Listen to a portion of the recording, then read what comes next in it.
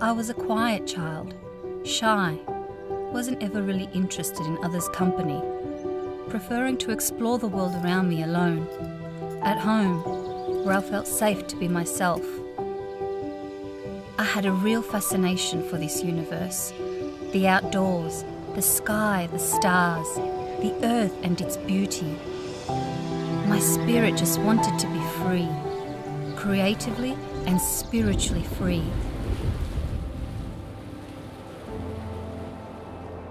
When my grandmother died, it really affected me. I almost felt like I had a little secret. Life is short. Find happiness in what you do every day. The Artelia story really starts in the spirit of the little girl I once was. It didn't start easy. It's been a hard road. I would say at times unbearably hard.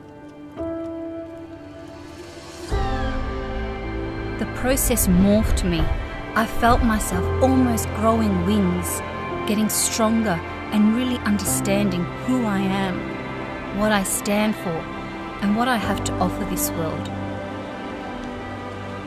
I always loved the feeling of joy, of giving joy.